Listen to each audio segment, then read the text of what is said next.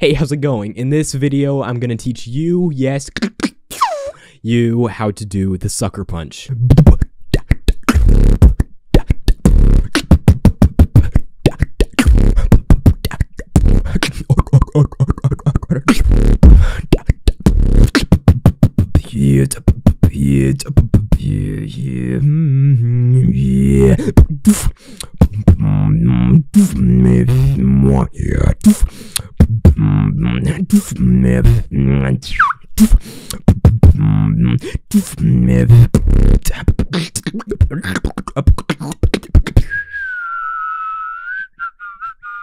You probably know by the title of this video what sound you're going to learn or the intro that I just did, but for those of you that weren't paying attention, this is the tutorial of the sucker punch. Don't be a sucker, learn the sucker punch. Yeah, so basically, this shouldn't really take a ton of training. It's relatively simple and straightforward. I am aware that I say that in every video, but this sound is actually, like, pretty straightforward. Alright, say HUD or hut. Go ahead, say it. HUD, HUD, hut, hut, hut. I'm probably gonna say hut for this. It's actually more of like a hood. It's more of a hood, like, you know, hood of a car or foot or good. Whichever one feels more natural for you, go ahead and just say that one. It doesn't really matter. They're the same thing in concept. But pretty much the next thing you want to do is just say that inwards. So I'm gonna go HUD. For those of you that don't know, inward just means taking air in. We use that term a lot in beatbox, but it's just, instead of HUD, it's HUD, HUD, HUD.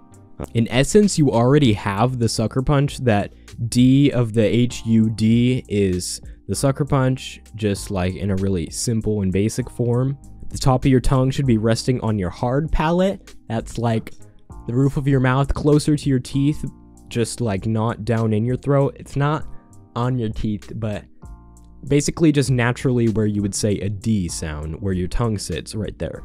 The next step is to remove the vocalization or the hum sound that comes with saying HUD inwards. HUD, HUD. It's basically whispering now, but inwards, so HUD, HUD, HUD, HUD, HUD, HUD, HUD, HUD. So instead of HUD, you want HUD.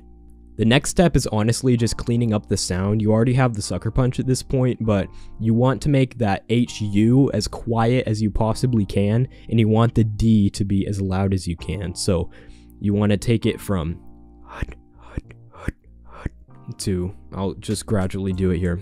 HUD, HUD, HUD, HUD, HUD, HUD, HUD. It's just training that over and over again. As far as uses go, sucker punches are absolutely great for fast combos, especially on a mic and amp, because something about the way a dynamic mic works makes the sucker punches sound really full and clear and powerful. It's really cool.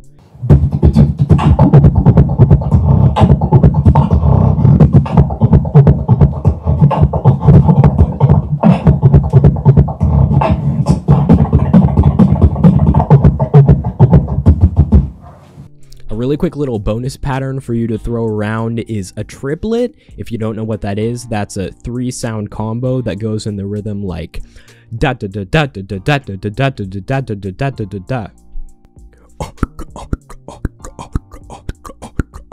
You can trade these sounds for other ones, but these are pretty easy sounds to do, so I figured I'd just teach this version and you can mess around with variation later. This pattern is just a kind of like bark sound.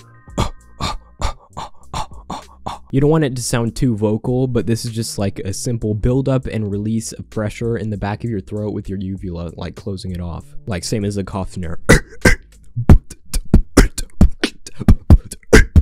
The next sound in the combo is obviously the sucker punch, which you just learned, so it's so far,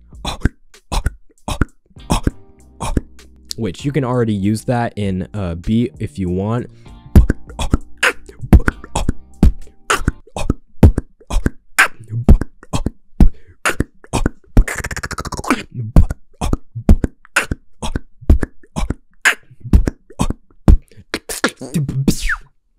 The third sound in this combo is a tongue click, or obviously a lot of people just call it a click. It sounds like this. But instead of blocking off your throat like most people do for the clicks down, you're actually opening your throat so you get more resonance within your whole system. It kind of loses that nice click tone that we all know and love, but at the same time, it makes it sound more percussive and it's a lot easier to get to in this pattern to go right from the sucker punch into the click. It's basically this.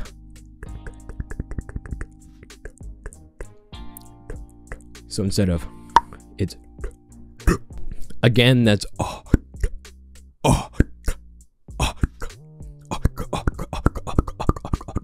Anyways, that was my little tutorial on the sucker punch. This is my first video being scripted. I wrote out a script during school whenever I was done with an assignment. But yeah, if you like this video, give it a thumbs up, and I will see you later.